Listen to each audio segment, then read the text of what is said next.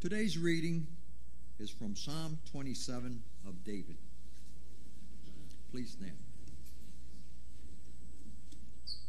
The Lord is my light and my salvation. Whom shall I fear? The Lord is the stronghold of my life. Of whom shall I be afraid? When evil men advance against me to devour my flesh, when my enemies and my foes attack me, they will stumble and fall. Though an army besiege me, my heart will not fear. Though war break out against me, even then will I be confident. One thing I ask of the Lord, this is what I seek, that I may dwell in the house of the Lord all the days of my life, to gaze upon the beauty of the Lord and to seek him in his temple. For in the day of trouble he will keep me safe in his dwelling. He will hide me in the shelter of his tabernacle and set me high upon a rock. Then my head will be exalted above the enemies who surround me. At his tabernacle will I sacrifice with shouts of joy. I will sing and make music to the Lord. Hear my voice when I call, O Lord. Be merciful to me and answer me. My heart says of you, seek his face. Your face, Lord, I will seek. Do not hide your face from me. Do not turn your servant away in anger. You have been my helper. Do not reject me or forsake me, O God, my Savior. Though my father and mother forsake me, the Lord will receive me. Teach me your way, O Lord. Lead me in a straight path because of my oppressors. Do not turn me over to the desires of my foes, for false witnesses rise up against me, breathing out violence. I am still confident of this. I will see the goodness of the Lord in the land of the living. Wait for the Lord to be strong and take heart and wait for the Lord. The word of the Lord. Thanks be to God.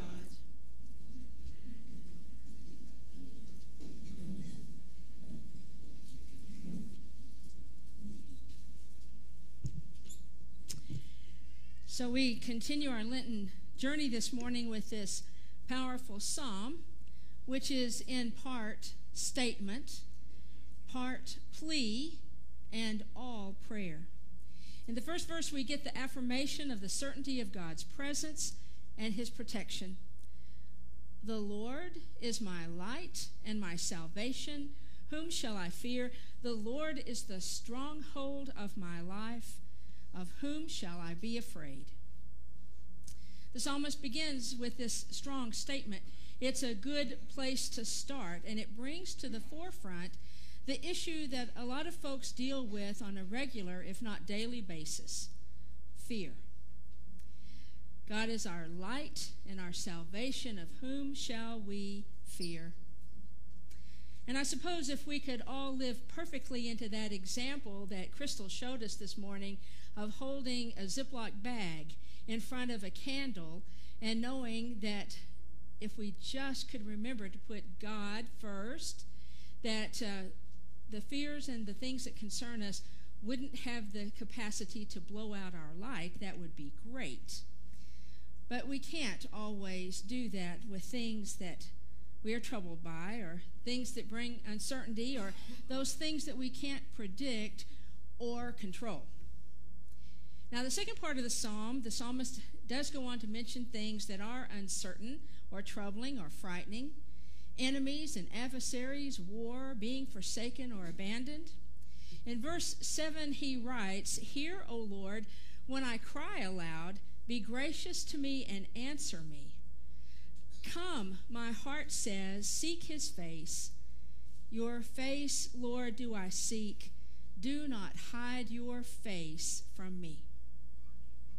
It almost sounds like the two sections of this psalm should be reversed, because it would be a little bit more compelling to begin with what is lacking or hoped for and move toward powerful conviction, from doubt to certainty, from dark to light. After all, that's how sermons are supposed to work, aren't they? From dark to light, from doubt to certainty, from whatever, or how life ought to work, how faith ought to work. But rarely do they cooperate in such a tidy fashion. See, the fact of the matter is, life is messy, and no amount of doctrine or dogma changes it. So did the psalmist intend for us to spend a little time in the space between certainty and uncertainty, light and dark, trust and doubt, so that we might be more willing to turn our fears over to God? To accept that we're more likely to grow in faith when we are being stretched than when we are comfortable. See, there's a delicate balance between the realities of human concern and the assurance of divine help. This psalm may speak most potently to the person who has faced or is facing difficulty, yet has received some relief from initial pain. It serves as gentle guidance to someone who is afraid or uncertain about the future. It provides an earthy honesty as it dances between fear and trust. Will the treatment work? Is the counseling worthwhile? Does one failed attempt mean the end of the road?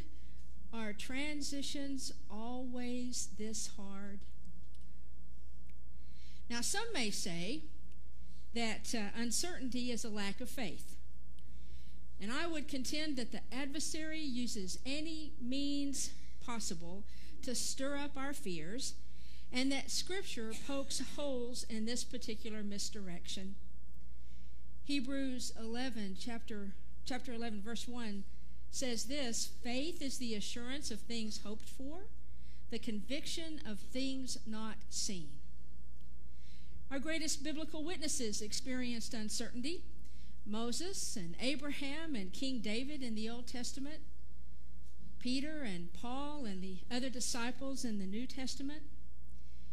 There is absolutely no evidence to suggest that faith exempted them from uncertainty and struggle.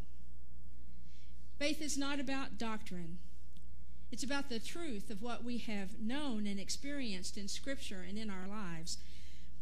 Faith begins at the intersection between religious ideas and real life, humbly bringing about soaring trust, persistent doubt, and everything in between into conversation with the Scripture, with church tradition, with the chorus of witnesses that have gone before us, and with the Holy Spirit who works in and through everything.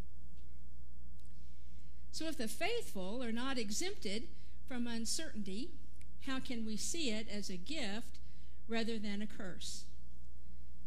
Is a certain amount of uncertainty necessary to keep us awake, aware, and engaged? Okay, I'm going to give you a very practical and not particularly theological example. Are you ready? How inclined would you be to watch a movie or a sports event that you already knew exactly how everything was going to turn out and what the end was going to be? Not so much, right? Just this week, I watched the Westminster Dog Show. I had to record the second half and intentionally tried to avoid any media that would spoil the end, to know what the best dog and show was. And all of my efforts were for naught when a particular dog food commercial aired before I could watch the recording, boasting that it was the brand of choice for the best of show breeds for 2013, 2014, 2015, and 2016, and they showed the picture of that German short hair. I'm just telling you, knowing the outcome takes something away from experiencing the journey. Here's another not so theological example. When you and your spouse go out to eat and the wait person asks you what your spouse wants to drink, what they want to drink, do you know what he or she would order, or do you guess correctly 99% of the time? And can you still be surprised by their choice? I mean, 99.9 times out of 100, the man is going to have unsweet iced tea. And the one time I say he's going to have unsweet iced tea, he picks something else.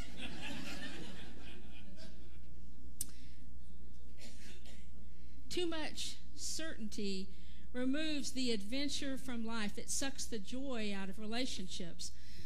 A gentleman described his 30-year marriage as being married to 29 different women, all who coincidentally happened to be named Mariana. Okay, now that may be more uncertainty than we're willing to handle. But some amount of uncertainty helps to keep things interesting. Please hear me clearly. I'm not talking about the kind of uncertainty that increases chaos, but the kind that develops trust. The kind that develops trust. Author John Ortberg observes in his book, Faith and Doubt, we all think we want certainty, but we don't. What we really want is trust wisely placed. Trust is better than certainty because it honors the freedom of persons and makes possible growth and intimacy that certainty alone could never produce. Ortberg is talking about our relationship with the Lord. We may say that we want to know with certainty what will happen in our lives, but if God did grant that request, we might stumble under the extreme weight of that knowledge, or we might not ever really grow up in the likeness of Christ because there was no challenge to do so. We may not develop the trust wisely placed that helps us to embrace life as a mystery to be lived, not a problem to be solved. There's a poet named David White. He tells about a time when his soul felt trapped in a prison cell of certainty and predictability. He moved to take a job in a field and for a cause that he believed in and whose mission he supported. But as the weeks turned into months, the administrative tasks and details of that work began to take a bite out of his enthusiasm. His interest in the work began to wither, as did his energy and patience. And eventually, it was only his unwavering belief in the organization's cause that kept him trudging to work every day. Almost at the end of his rope, White had a life-changing conversation with a friend who was also a Benedictine monk. White talked to him about his exhaustion. Brother, tell me about exhaustion. And his friend gave him his full attention and finally said in the form both of a question and an assertion, you know, the antidote to exhaustion is not necessarily rest. Well, what is it then? The antidote to exhaustion is wholeheartedness. The friend went on to tell White, you are so tired through and through because a good half of what you do here in this organization has nothing to do with your God-given talents, the true powers that God has given you, or the place that you have reached in your life. You're only half here, and half here will kill you after a while. You need something where you can live fully into who God intended you to be. And you already know what that is, he said. White had a heart for writing poetry, but he was afraid to let go of certainty lest he fail in some way or flounder in a sea of uncertainty.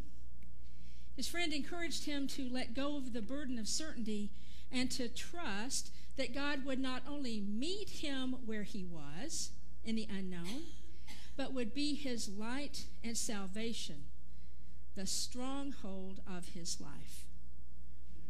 How many of us are afraid to let go of what we have now because we don't trust what God has for us on the other side? Certainty and uncertainty.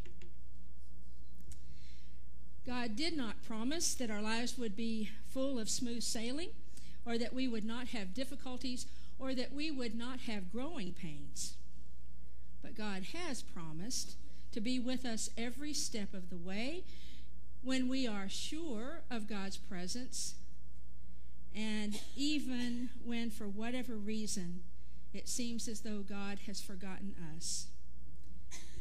We can trust that promise while we wait for the Lord. Be strong, the psalmist says, and let your heart take courage. And we come full circle to where we started, because this is a beautiful affirmation, and the one that we began with. The Lord is my light and my salvation. Whom shall I fear? The Lord is the stronghold of my life. Of whom shall I be afraid? In the name of the Father, and the Son, and the Holy Spirit. Amen.